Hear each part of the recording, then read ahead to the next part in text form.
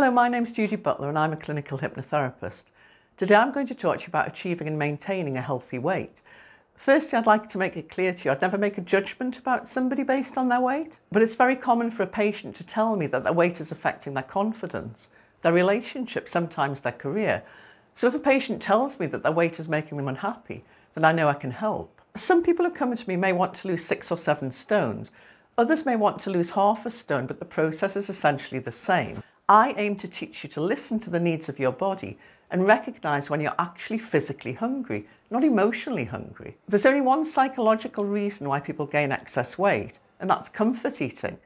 Eating not because you're hungry, but because you're seeking a consolation or a reward, or perhaps relieve everyday feelings like stress or boredom. So if you believe that you're hungry, but you're craving something sweet, salty or crunchy, you're not actually hungry, you're just craving a sensation.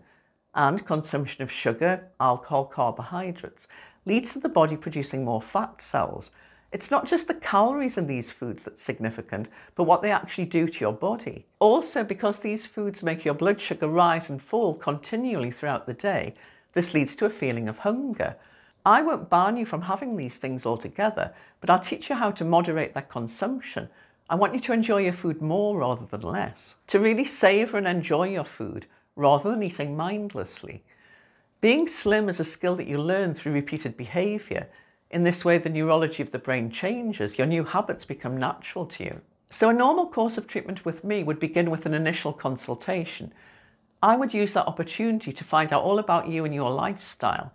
We'd have a very honest dialogue about the effect that your weight is having on your life. I find that people spend a lot of time arguing with themselves about weight, and in my opinion, this is a waste of valuable time and energy that could be spent learning to be slim and healthy. I would then see you for 4 sessions of hypnotherapy over a period of 2 months.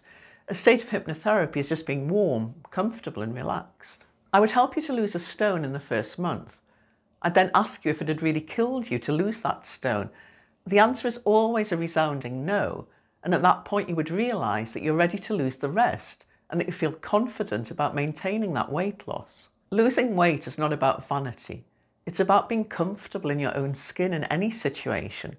It's about keeping your body strong and healthy in order to minimise the health risks. Feeling good about yourself is at the root of all happiness.